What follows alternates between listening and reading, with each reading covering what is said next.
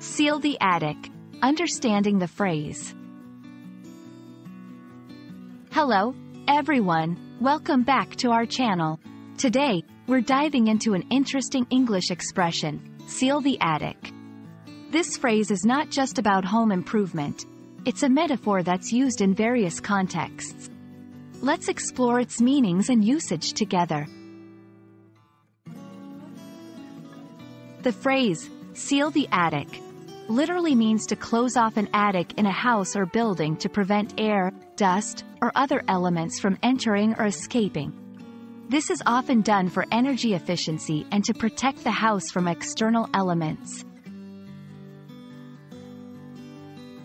In a metaphorical sense, seal the attic can be used to represent preventing the escape of something important or protecting something from external influences. For example, in a business context, it might mean safeguarding trade secrets or maintaining confidentiality. Let's look at some examples.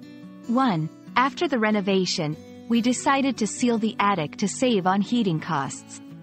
2. The company took measures to seal the attic, ensuring no confidential information was leaked. When using this phrase, remember it's more commonly understood in its literal sense. If you use it metaphorically, ensure the context is clear to avoid confusion. That's all for today. We hope this video helps you understand and use the phrase, seal the attic, more confidently.